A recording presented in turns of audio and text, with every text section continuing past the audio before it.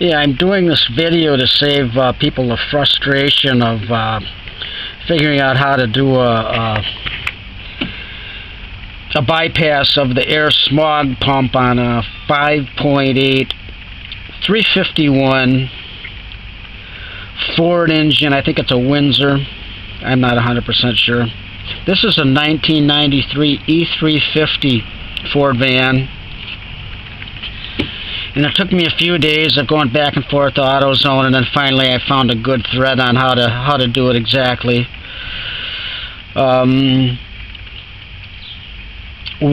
the problem is once the air smog pump is bypassed, the tension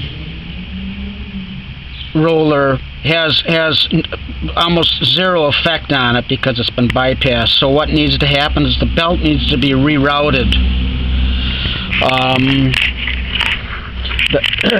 With the belt rerouting, the top pulley is not needed. You can see where I took that out of there on top there. And here's how the belt goes. Now there is a diagram on this. The information, I didn't figure this out myself. I found this at the Ford Truck Enthusiasts. Got it written down right here. Ford Truck Enthusiasts Forum. And under the subheading older classic and antique trucks, 1987 to 1996. F-150 and larger F-Series. But it's similar to the E, and I've got an E350. Now the original poster I forgot, but he was running into the same problem I was. Once you try to bypass it, the tension has almost no effect on it if you try to run the belt the original way. And also with the reroute, you need to remove the pulley. This is the Air Smog Pump pulley. You need to take that off. That's 10 millimeter. You want to make sure you have a nice tight fit on that. You don't want to strip those. You're going to cause a lot more work. So I went down and I got a brand new 1/2 inch drive, 10 millimeter. It's only $4.99 at AutoZone. That's where I went. Yeah, and it came off very easily. Sometimes it can be hard if they're rusted and seized on there, but fortunately mine came off easily.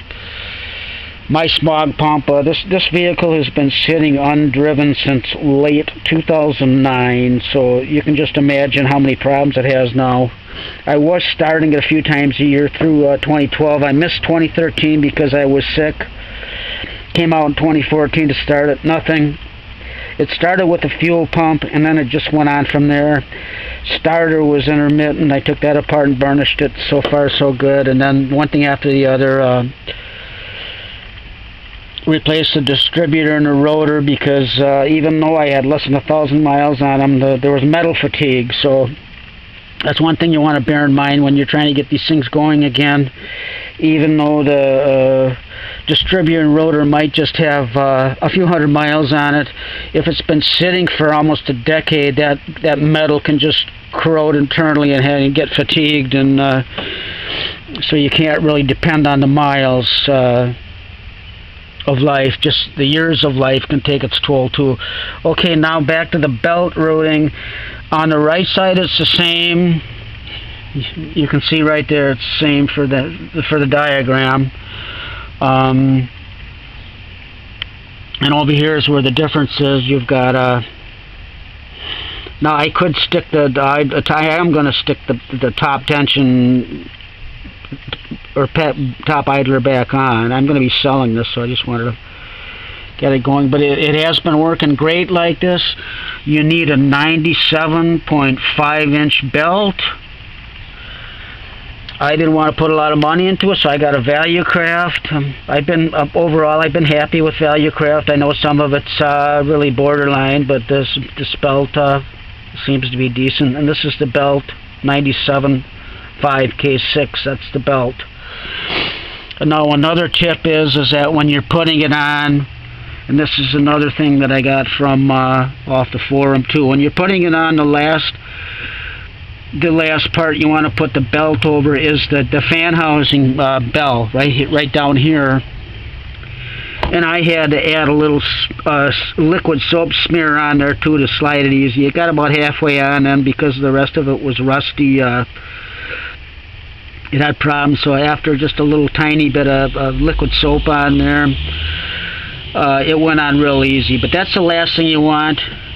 Another tip is you're going to have to, when you do that, 97.5 is a tight fit, but it will work good, and that's what the other posters said too.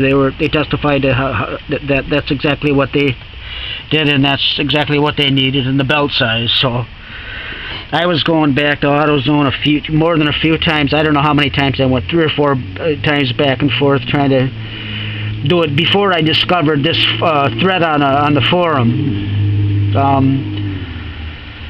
Another thing is you need to when you're putting the 97.5-inch belt in, you need to pull that tension lever back counterclockwise as far as it'll go, and you need to have leverage on it.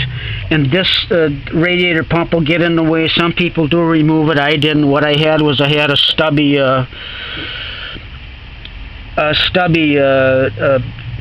ratchet drive on there, length handle, and then when I moved it past here, then I put the leverage bar on it, the leverage pipe, so I could then crank it as far left as possible. And you need to do that so it'll get it to fit.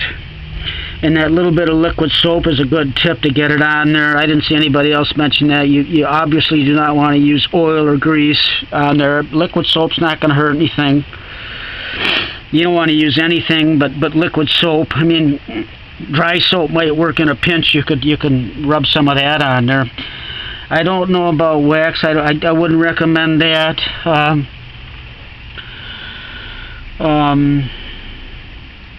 But that's about it. You can see now there is a diagram and pictures on it. The main contributor to this with the pictures and diagram was White Max. That's his name, White Max. This is the Ford Enthusiasts truck forum. Once again, older classic and antique trucks. The 1987 to 1996 F-150 and larger F-Series, which also includes the E350, which is what I have. I've got the 5.8 351 engine in here, so everything worked great. There is a Dayco belt on it too, so you could. I forgot what the. Oh, the Dayco, I've got it written down here. It's the Dayco, if you want to buy a Dayco part instead of the Value Craft, it's 5060975. So that's about all I can remember.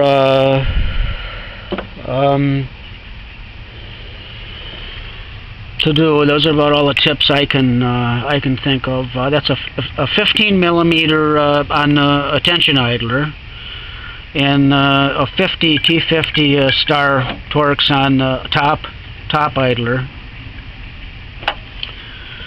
and I think it's and I can't even think of it now, but there's one place that has really good repair videos. I mean, they also sell stuff, and that's one of the reasons why they have good repair videos, because they want their tutorials on how to replace the parts that they sell. But I think A1 Auto is really good. There's a lot of good ones on there, and I do not work for A1. I have nothing to do with them, but he does have good videos, good tutorial videos. So there you go, right there. You can see how different it is now, and that smog pump pulley does have to come off. If you're in some strict states like California, you're not allowed to do that. Now you can also get a what's called a delete kit, and you can install a pulley in there, and then that way you can use the original belt. But that pulley, I think the cheapest I found was about $50. So. And then you have to take the old pump out of there. So this way you only have to take the pulley off of the original pump, and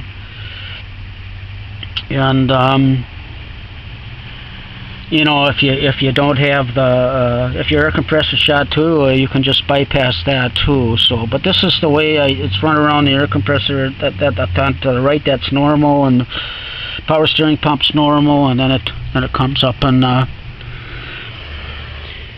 to get the picture and the diagram of the new belt routing bypassing air smog pump that seizes up, or that goes bad and starts to squeal loudly, then you want to go to that forum. It's once again Ford Truck Enthusiasts, and the older classic and antique trucks, 1987 and 1996.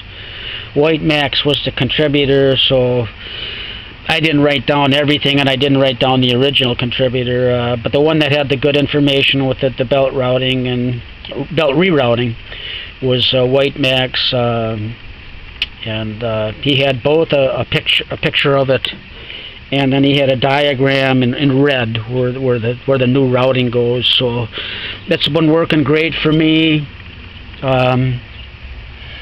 So I just wanted to help somebody out so they wouldn't be going crazy trying to figure it out.